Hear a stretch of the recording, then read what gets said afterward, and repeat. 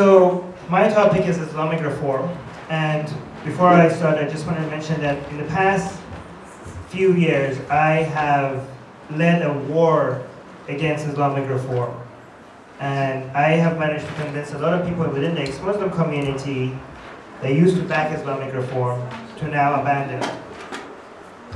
And the reason why I think this is not just something that is wrong, but something that is extremely dangerous and need to be fought against is because I think the Enlightenment values in North American and West European countries are under threat by some of the most anti-Enlightenment ideas, which are Islamic ideas, but in these countries, they are mostly, the reform argument is used as a way to shield the toxicity of how dangerous these values are, how Islamic values are. And because unlike in Islamic countries, the Islamic reform argument is used as PR for Islam, that's what, and how unique and sensitive it is to preserve Enlightenment values in these countries. That's why I'm focusing a lot on showing people how big of a mistake it is to support any form of Islamic reform. Before I go through the arguments people have for Islamic reform and destroy them one by one, let me just give you some context of where I'm coming from. I grew up in Iran in a very liberal family that didn't take Islam seriously at all. But I could not understand how could people consider themselves Muslim and not take Islam seriously. As soon as I figured out that hell was an option, I realized that any sane human being would focus their entire time and energy and thoughts to avoid going to hell. Nothing else could be a higher priority than that. And the fact that, and this was me as a kid, not understanding how could people around me believe in hell and worry about buying a car or their grades or what to wear in the next party or whether the curtains match the car. But I couldn't understand how could anybody think about anything else other than avoiding eternal torture. And I remember actually lighting a match and putting it on my skin just to see how much it hurts to burn in hell. And then I tried to imagine that for thousands of years, and like there's no way that anybody could tolerate it. So when I realized a loophole, I took advantage of it, because another thing it told us in Iran, and I understand a lot of Muslims don't believe in this, but this is what we were told in Iran, in our school, that children are pure. Unlike in Christianity, where you're born with sin, in Islam, you're pure, you're sinless when you're born, you're ma'soom. And you can't sin until you hit the age of reason. So, and they told us those ages for boys are 15, and for girls that's 9. So, based on that, whatever I do before age 15 is not a sin. There's no sin before age 15. I just realized that they told us suicide is a sin in Islam. Suicide is a sin. But they also told us there's no sin before age 15. So if I kill myself before age 15, I die without sin. And I can't go to hell if I have no sin. So there's only one place for me to go, that's heaven. I asked my religious teacher, why wouldn't I just kill myself to make sure I don't go to hell? And he told me that, well, because if you earn heaven, you go to a higher part of heaven. Like apparently heaven has different layers. The highest part is for martyrs, that's where Muhammad is. But the lowest part is for people that died just because they died as children.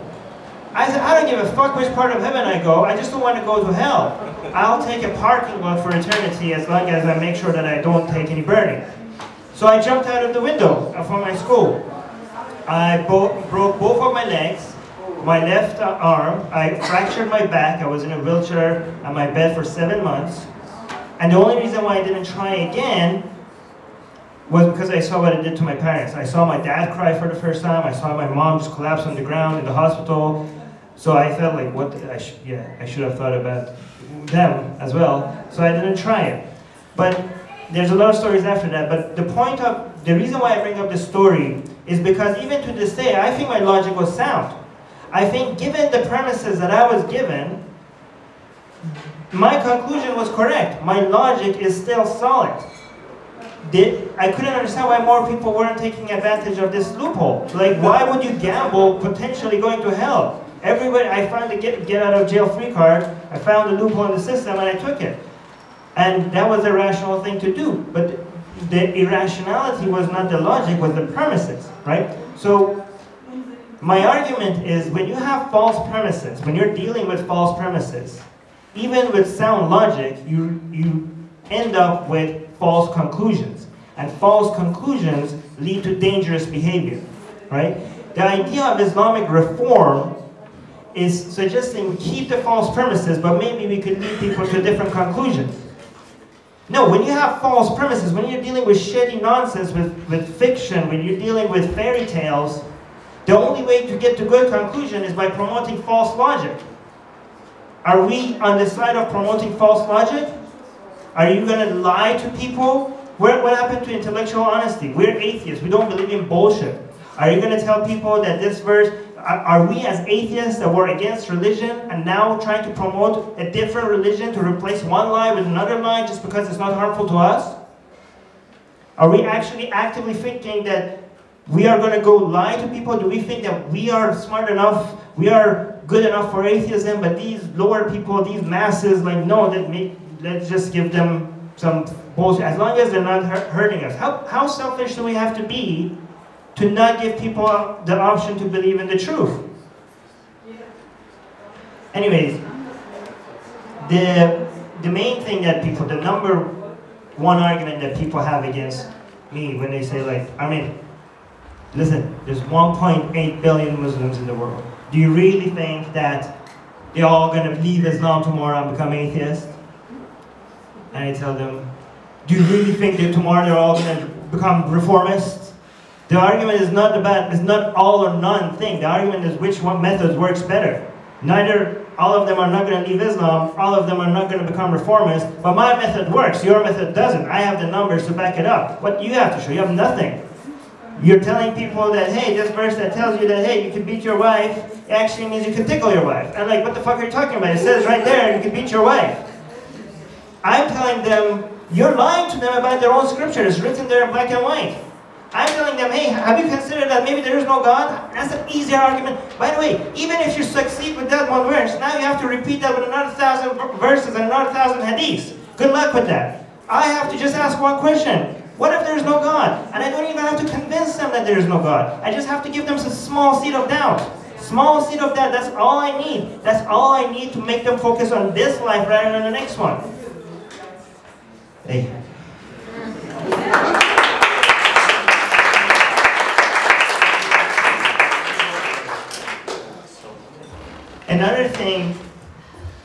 Another thing regarding this 1.8 billion Muslims is that the war that we're fighting against Islam is not a war between non-Muslims and Muslims.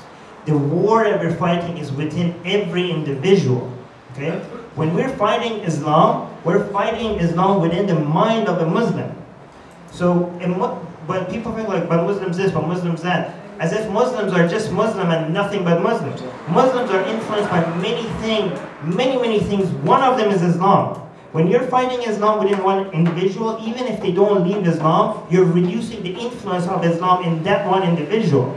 A Muslim is just like the rest of us, and a Muslim is influenced by Islam, by the podcast, by other things, by the podcasts they listen to, by the books that they read, by the YouTube channels that they watch, by their parents, by their friends in school, by their teachers. When we are competing against Islam with better values, that is, with beer, maybe we find Islam with beer.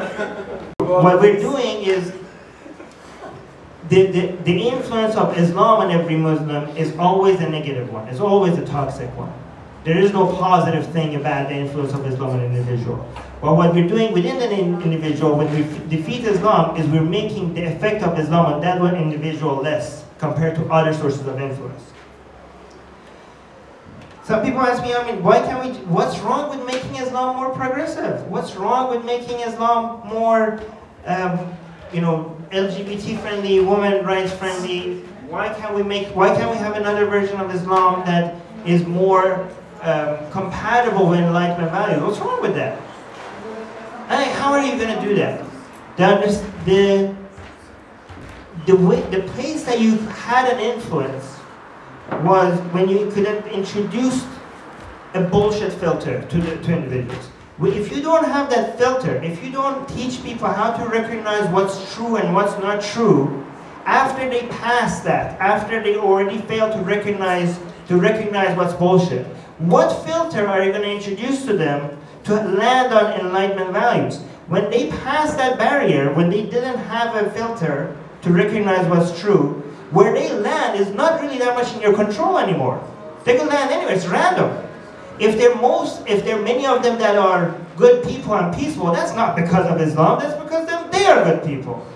The only place that you could have had an influence was that logic filter, was giving people critical thinking skills to realize that the Prophet cannot cut a moon in half and go to heaven on a horse or whatever that thing was.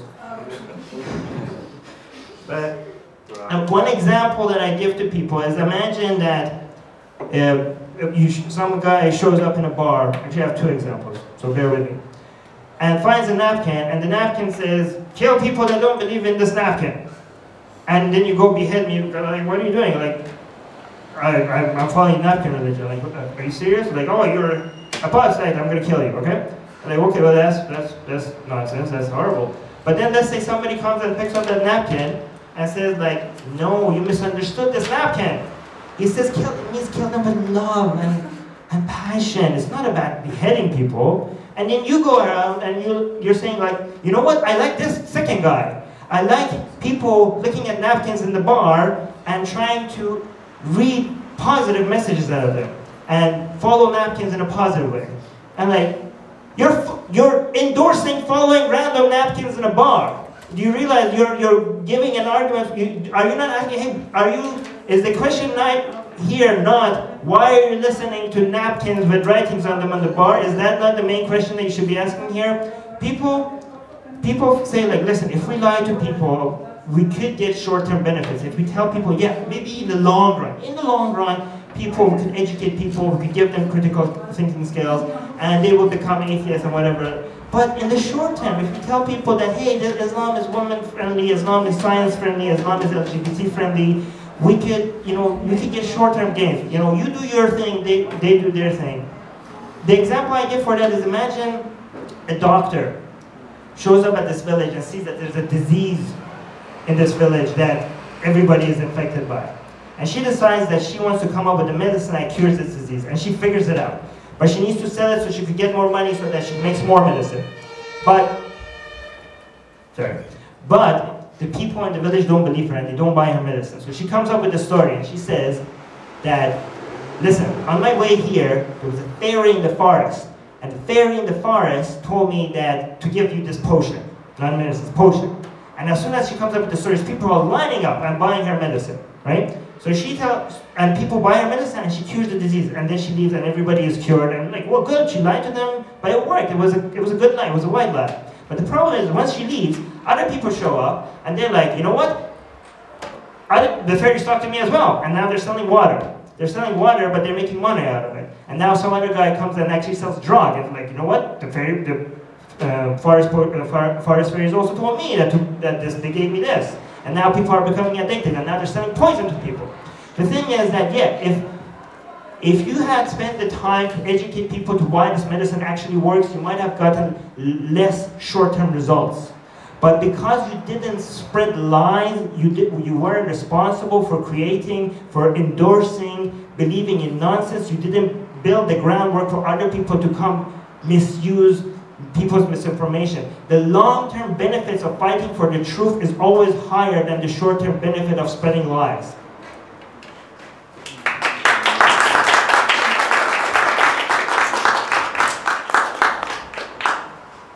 Another thing people say is that, you know, but why would throw out the baby out with bathwater? Like, there are good messages in Islam. There are some things that we could keep. Let's get rid of the bad and keep the good. I say those good things, the so-called good things in the Quran are actually what makes the Quran more dangerous. They are the PR front of the toxic. They are the reason these religions still last. These vague verses in the Quran where you could read in different ways, that gives the religion the flexibility to, whenever it feels threatened, to go on defensive mode and act like cute and cuddly. And as soon as it gets the opportunity to come back, it becomes aggressive against and bites you in the ass. Well, you have to realize that these warm and fuzzy messages in Scripture are actually what makes it more dangerous and what makes it more toxic, not less. They tell me, like, how could you think Islamic reform doesn't work? Look, there's so many Muslims that are supporting secularism. I know my Muslim friends that show up in LGBT gay pride parade. There are Muslims that are fighting with me for secularism. And I say, okay, well, I also know a lot of Muslims that are vegan. Does that make veganism Islamic? I know a lot of Muslims that love Game of Thrones. Does that make loving Game of Thrones Islamic? What about knitting? There are many Muslims that do knitting. Does that make knitting Islamic? Muslims, the Muslims that do all these things, they are doing these things not because of Islam. They're doing it in spite of Islam. These are Muslims that are better than Islam. Islam will always be anti-women. Islam will always be anti-LGBT. Islam will always be anti-secularism. Islam will always be anti-human, anti-science, anti-skepticism. Islam needs to die.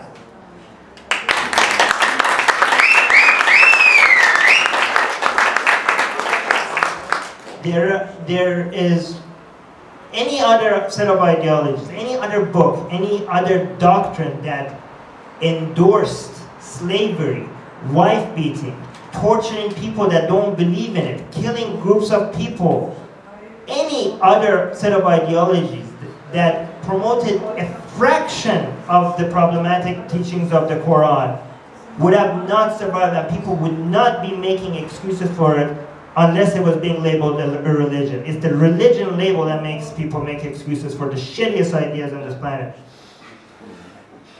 Another thing is that what reformists do is that they look at all these peaceful Muslims and they say, like, look, there's so many of them, and that's because of Islamic reform. Because of Islamic reform. But what is Islamic reform? Islamic reform is looking at Quranic verses and trying to come up with a different interpretation. But most Muslims, they don't read the Quran, they don't read the Hadith. These are nominal Muslims. These are not people that read the Quran and decided to intellectually come up with a different interpretation and not live Islamic life. Most Muslims are mostly thinking about living their lives. And the fact that they're living peaceful lives is not because they're following a reformed version of Islam, it's because they're ignoring Islam. The reformists are such a fringe group of people that they're even more fringe than the jihadis that people always want to point out how low they are. Without the support, with a fraction of the attention that the reformists have gotten, they look at the ex-Muslim movement. We have grown hundreds of thousands of people in the past few years, and people keep like, oh yeah, Islamic reform, what the fuck, look over here. Look what we're doing, without any of your support. Actually, we get back to why we don't get any of the support. They tell us some people need Islam. Some people need it. Some people are not mature enough, it just gives them hope.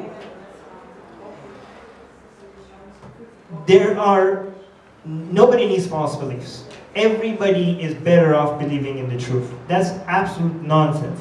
We wouldn't say that about any other false belief. We wouldn't say, some people need to believe vaccine causes autism. It's just what they need. They're not these dangerous ideas.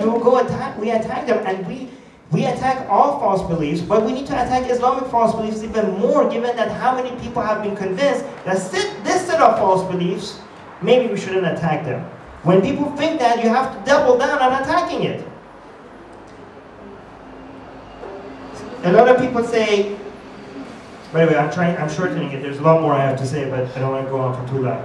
A lot of people say, well, what about Christianity? Christianity was reformed.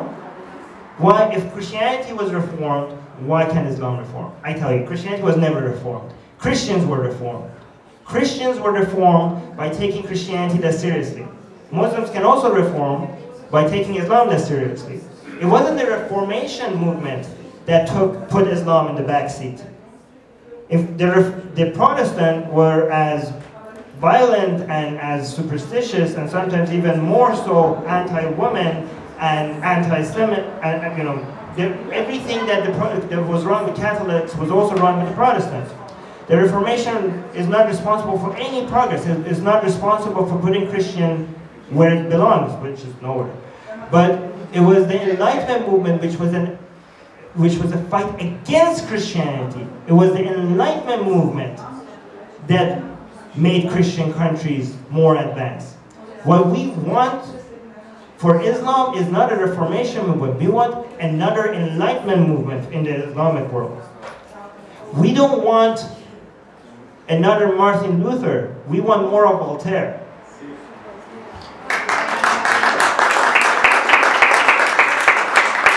In fact, if you look at what the Reformation movement was for Christianity, what was the message? The message is that you don't need the priest. You need to go directly to the Bible itself. You need to go to the text. It's by faith and faith alone. That was the main core message. We already had a Reformation movement like that in Islam. It's called Wahhabism.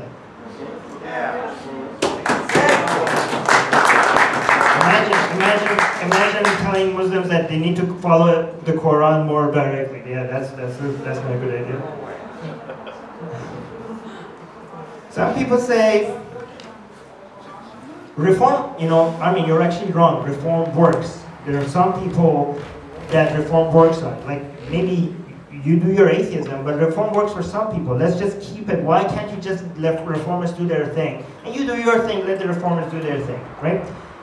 I tell you that reform is a reaction to our fight against Islam. It's not de-Islamization.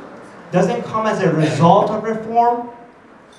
Reform comes as a reaction to de-Islamization. It's a defense mechanism. We take charge against Islam, and Islam, as a defense mechanism for it to remain relevant, uses reform. But the thing is that we already are winning the de-Islamization, and we don't need to give the excuse for them to stay around. That reaction is not necessary. We don't want to give excuses for Islam to live longer. We want Islam to die.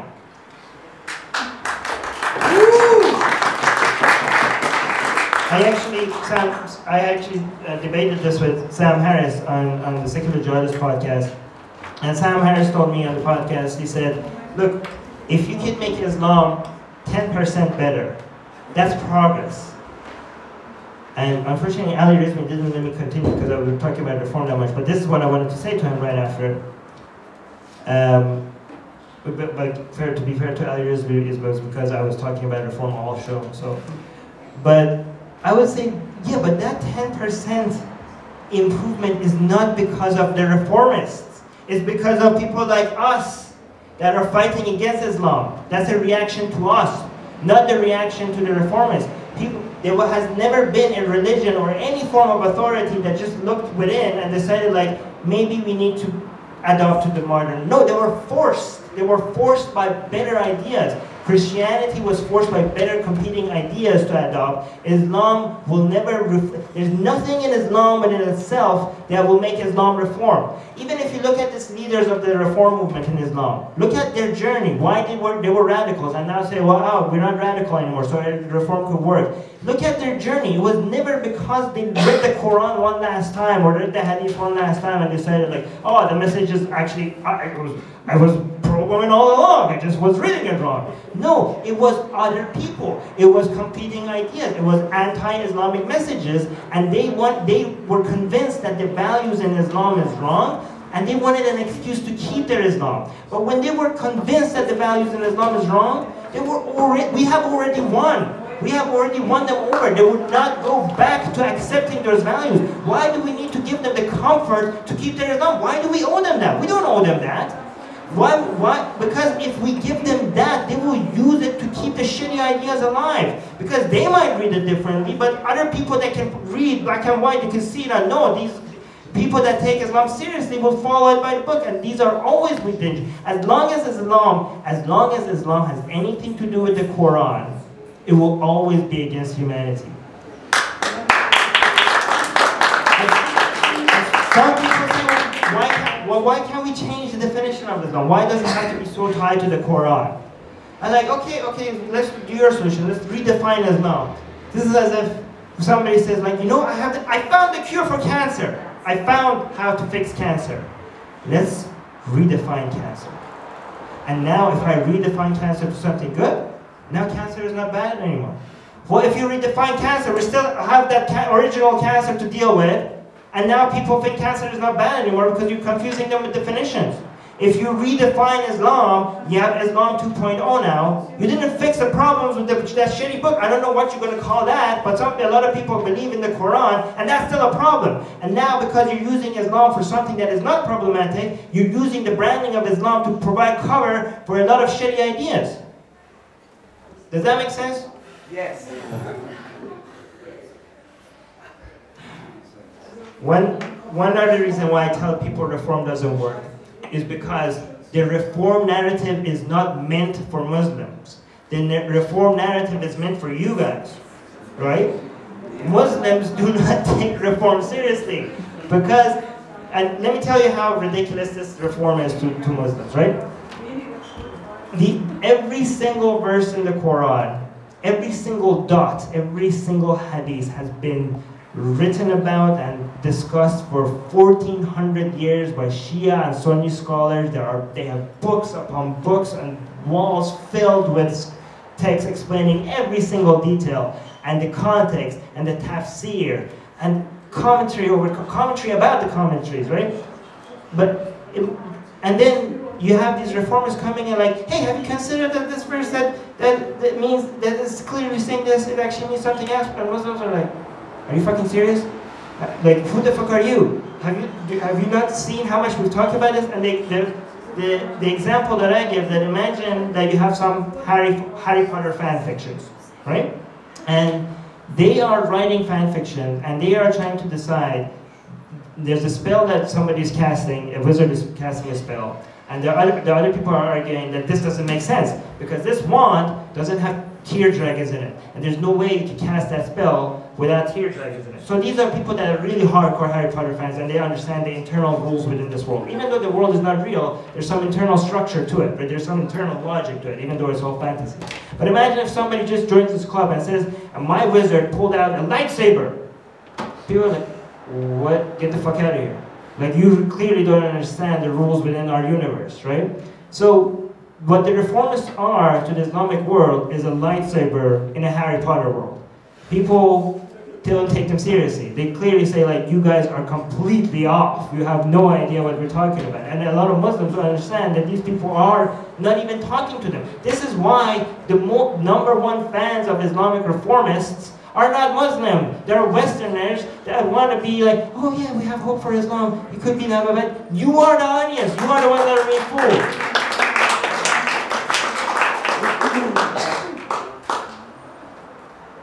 Majid Nawaz once told me on the same podcast on secular jihadi, I told him that, you know, these verses clearly mean this and that. And he told me that, and this is another argument that people have, like, Armin, you sound like a Wahhabi. Like, if you say these verses mean this, if you say these verses mean killing non-Muslims, and these verses mean that you're basically agreeing with the fundamentalists. You're agreeing with the fundamentalists, and you're pushing their narrative. You're pushing the Wahhabi narrative. And, you know, I like Majid as a friend, but this is nonsense, okay? Because, sorry Majid if you're watching this. But,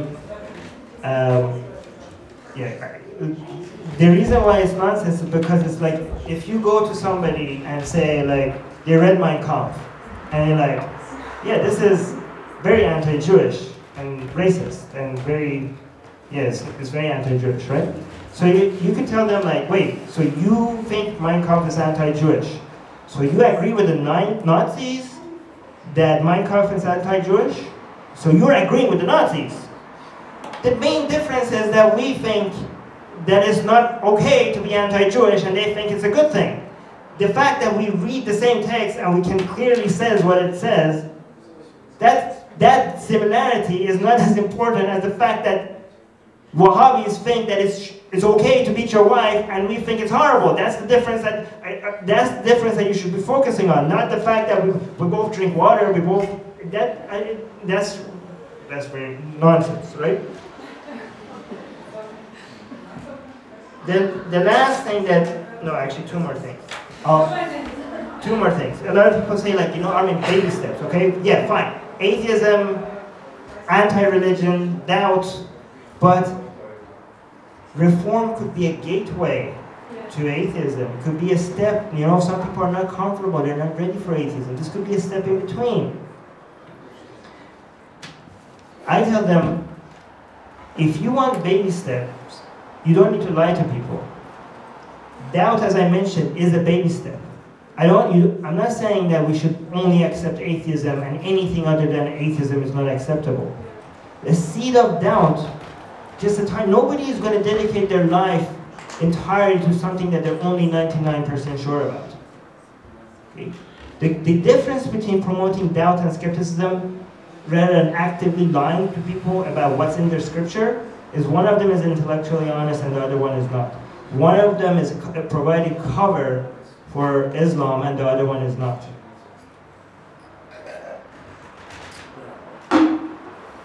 The last thing is, people tell me that, this is what you're trying to do is unrealistic and you're being hateful. And I don't understand what, you're being very anti-Islamic and this is not being tolerant of other people's views and opinions, right? And it's unrealistic. You can't make people leave Islam.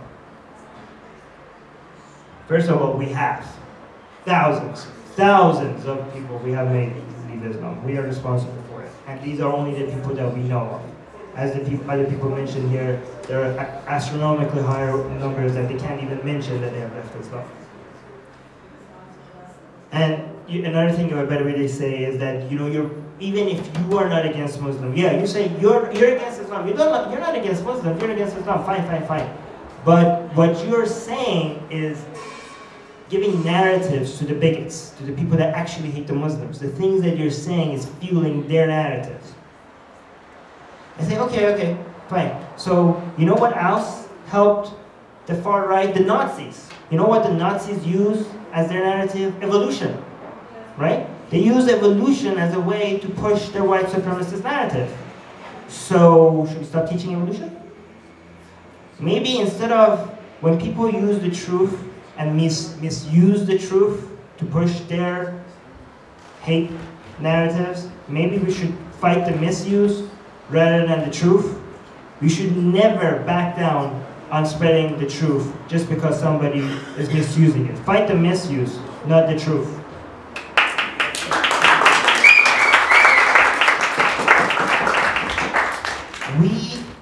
We can win this by, but first of all, another thing I want to point out is that we want to go on the offense. A lot of people hear like, oh, Islam is coming, we need to defend ourselves against Islam. I'm like, no, stop defending yourself against Islam and attack Islam. We need to go, if they're spreading their ideas to us, we need to go and spread Enlightenment ideas to them. And we need to go to the source. We need to go to Islamic communities here and in Islamic countries, and we need to spread our values instead of just defending ourselves against their values. And we need to focus on the children. And I tell Muslims, we're coming for your children. They don't like it when I say that. And another thing is, like I mentioned in the Q&A section, we need, in the few countries that we still have enlightenment values, you need to only accept, when you actually accept refugees, please make sure they're actually the refugees, and please make sure they actually accept these enlightenment values. And when you bring them here, provide them a platform to fight the destructive ideas here and also back home. This is a win-win for both countries. If you accept ex-Muslims and other refugees that are promoters of enlightenment values, first of all, you're not risking your own country, and also you're providing a platform for people here to attack anti-enlightenment values back home. Last one, I promise. Okay?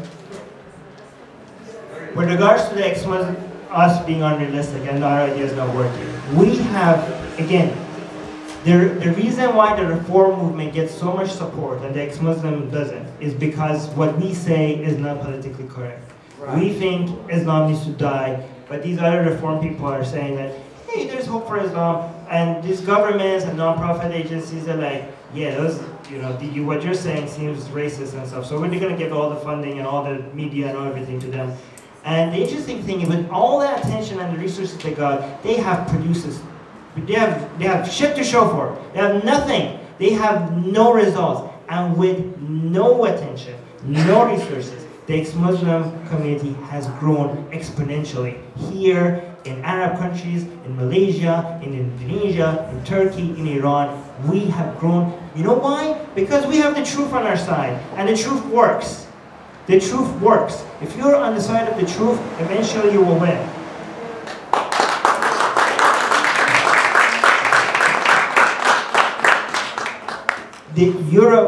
Europe is betraying Enlightenment values. One last sentence. Europe is betraying Enlightenment values, right? And we are fighting for it. And we are here, with or without your support. We don't want reform. We don't want a new version of Islam. We want to end Islam. Yeah. We want enlightenment. And if you are going to betray your enlightenment, we're not going to give up on our version of enlightenment in the Islamic world.